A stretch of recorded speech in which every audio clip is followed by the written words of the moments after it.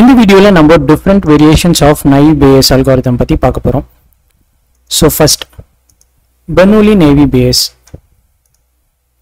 So Bernoulli Naïve Bayes என்ன assume பண்ணோம் அப்படினு பாத்தீங்கன்னா features ஓட values will be represented as boolean values. For example இதுதான் நம்மளோட data set அப்படினு assume பண்ணிக்கங்க. And in the first column வந்து class label represent பண்ணுது and மிச்சம் இருக்கிற column வந்து நம்மளோட features represent பண்ணுது. Feature 1, feature 2 and feature 3.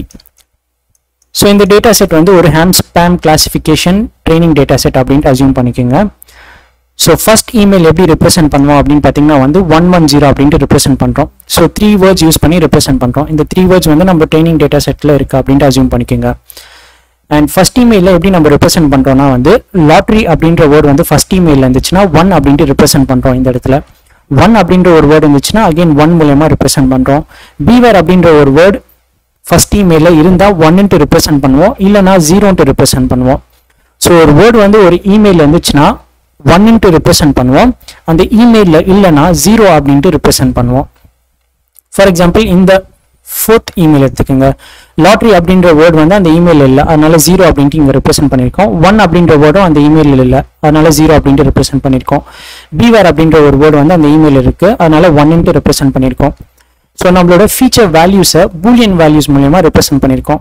presence வந்து 1 ன்னு represent பண்றோம், absence 0 ன்னு represent பண்றோம். சோ நம்மளோட feature ஓட values boolean values இருந்தா நம்ம வந்து Bernoulli Naïve Bayes யூஸ் பண்ணுவோம். Next multinomial Naïve Bayes பத்தி பார்க்க போறோம். Again நம்ம கிட்ட வந்து ஒரு data set இருக்கு. இந்த first column வந்து class label represent பண்ணுது and மிச்சம் இருக்கிற column வந்து features represent பண்ணுது.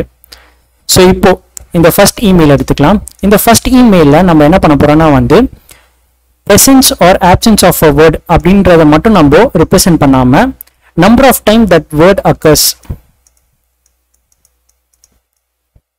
So அது மூலமா feature value வந்து represent பண்ண போறோம். For example lottery அப்படின்ற word 15 times first emailல occur ஆகுது. 1 அப்படின்ற word 17 times first emailல occur ஆகுது. beware அப்படின்ற word 0 times first emailல occur ஆகுது. So presence or absenceல இருந்து நம்ம frequency count யூஸ் பண்ணி இந்த feature ஓட வேல்யூவை represent பண்றோம். So frequency count வந்து நம்ம featureல இருந்துச்சுனா அப்ப நம்ம multinomial Naïve Bayes யூஸ் பண்ணுவோம்.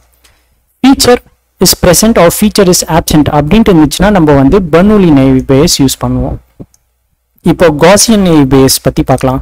So Gaussian Naïve Bayes என்ன assume பண்ணுவோம் அப்படினு பாத்தீங்கன்னா features ஓட values are continuous. For example again இதுதான் நம்மளோட data set. இப்போ different data set இருக்கு. இதுதான் நம்மளோட class label gender and இதுதான் வந்து height, இதுதான் first feature and இதுதான் வந்து weight second feature. So heightல பாத்தீங்கன்னா வந்து presence absence of frequency count இருக்கா அப்படினு கேட்டிங்கனா வந்து இல்ல. அதே மாதிரி weightலயும் வந்து presence absence of frequency count values இருக்கா அப்படினு பாத்தீங்கன்னா இல்ல.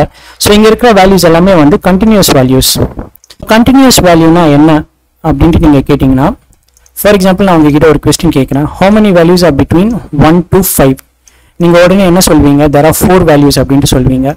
பட் ஆனா 1 to 5 க்கு நடுவுல நிறைய values இருக்கு. For example 1,1.00001 1.00002. so இது மாதிரி நிறைய values இருக்கு between 1 to 5. so நம்ம அதை ஷார்ட்டா வந்து அது மாதிரி இன்டெப்தா ரெப்ரசன்ட் பண்ணாம number of values between 1 to 5 4 அப்படினு சொல்றோம். பட் ஆனா there are many values between 1 to 5. so இதுதான் வந்து continuous value அப்படினு சொல்றோம். and நம்மளோட features ஓட values வந்து இது மாதிரி continuous value represent ஆகியிருந்தா நம்ம வந்து Gaussian Naïve Bayes வந்து யூஸ் பண்ணுவோம். and இங்க Gaussian அப்படின்ற ஒரு வேர்ட் இருக்கு. Gaussian எதை ரெப்ரசன்ட் பண்ணும் அப்படினு பாத்தீங்கன்னா வந்து Gaussian distribution வந்து ரெப்ரசன்ட் பண்ணும். so Gaussian distribution வந்து ஒரு bell shaped curve. so bell shaped curveனா ஒண்ணும் இல்ல, நீங்க வந்து height of all men or height of all women in India so அந்த டேட்டா வந்து உங்ககிட்ட இருக்கு அப்படினு அஸ்யூம் பண்ணிக்கங்க. so அந்த டேட்டாவை வந்து நீங்க இங்க plot பண்ணீங்கன்னா உங்களுக்கு வந்து ஒரு Gaussian distribution வந்து கிடைக்கும். so இது வந்து normal distribution அப்படினு சொல்வாங்க. so most of the person ஓட height வந்து இந்த middle regionல வந்து இருக்கும். ஒரு சில persons மட்டும் தான் வந்து ரொம்ப ஷார்ட்டா இருப்பாங்க, ஒரு சில persons தான் வந்து ரொம்ப ஹைட்டா இருப்பாங்க. for example ஒரு சில persons தான் வந்து will be between 1 to 3 feet height and ஒரு சில persons தான் வந்து will be between 6 feet to 10 feet height and most of the persons வந்து will be between 4 feet to 6 feet height. So இதுதான் வந்து நம்ம காசியன் டிஸ்ட்ரிபியூஷன் அப்படின்ட்டு சொல்லுவோம். ஸோ நம்மளோட ஃபீச்சர்ஸ் வந்து கண்டினியூஸ் வேல்யூவாக இருந்துச்சுன்னா அண்ட் அது காசியன் டிஸ்ட்ரிபியூஷனை ஃபாலோ பண்ணிச்சுன்னா நம்ம காசியன் நைவ் பேஸ் யூஸ் பண்ணுவோம். ஸோ நெக்ஸ்ட் வீடியோவில் நம்ம மல்டினாமியல் நைவ் பேஸ் யூஸ் பண்ணி எப்படி ஹேண்ட் ஸ்பேம் கிளாசிஃபிகேஷன் பண்ணலாம் with help of scikit-learn library அப்படின்றத பார்க்கலாம்.